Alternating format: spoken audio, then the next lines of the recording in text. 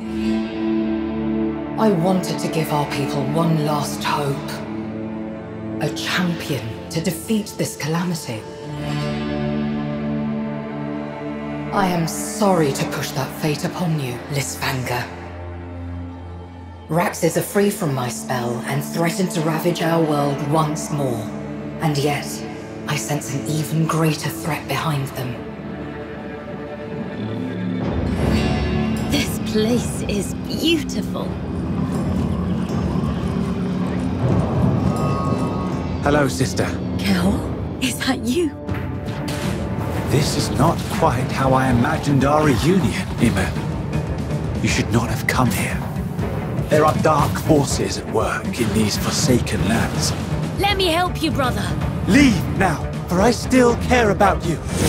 Kel, brother, listen to me. Enough!